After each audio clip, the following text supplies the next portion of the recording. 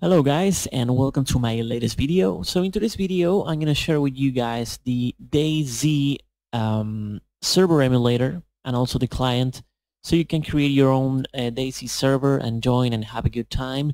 As you were able to see in the beginning of the video, I was able to create the server inside my local area network in my two computers, and I was able to to encounter both players in the same spot.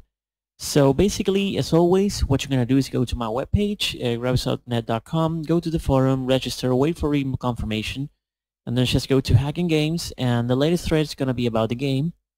And here you will be able to download all the pack. So it's very straightforward. This video is going to be pretty short because it's very simple. Everything is pre-configured.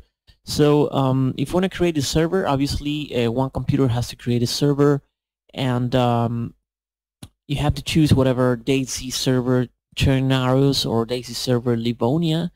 So whatever you want to do in here, just make sure to just execute it. It's very straightforward. We're going to execute this one, open the firewall, and this little window should appear that it's the basic server emulator. Once you're done with that, just close the server folder and go into the game client. This is the one that you just have to give to all your friends or to the different computers. This is the actual game. Make sure to edit this little bat here, and make sure to put the IP in case this is the actual computer that's hosting the server, so you don't have to change anything. Just by typing 127.0.0.1 is enough. But if you're in another computer in the same network that you want to connect to this computer, you have to type the local IP of this server computer. So let's say this computer, sorry about that, we're going to open the CMD, just type ipconfig and identify your local IP.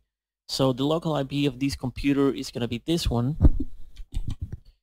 So all the clients will have obviously to type the local IP of the server. So once that, just make sure to execute it, and you should be able to sure if this server actually works in online. I'll have to figure it out later, but I just wanted to make it to work in LAN, so that's enough for me. Okay, so the mouse has fucked up.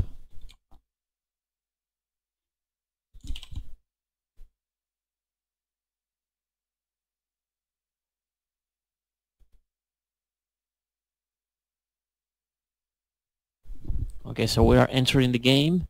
The server should be functional, so we should be able to connect into the server.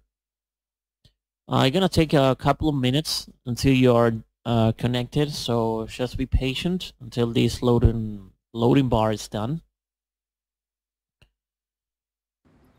Okay, so we are here, and as you can see, we are already in game.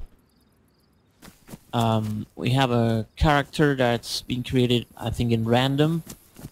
Each time you die, you get a new character, and basically that's it. You have to survive inside this little. I don't know if it's little. I think it's pretty huge. This huge map. That is obviously, as you can see, there are some zombies. We still didn't encounter any. I think the zombies are mainly in the urban areas, not in this country yard or anything. So yeah, basically we are connected into the server. You can connect with friends and have fun and try to survive this kind of Walking Dead looking game. You have to gather resources, get some food, drink, get proper shelter, not to die from hypothermia. You gotta make sure also to not bleed, because if you obviously you can bleed, die from losing a lot of blood, and yeah, that's pretty much it. So I guess I hope you like it, and see you next time in my next video. Bye.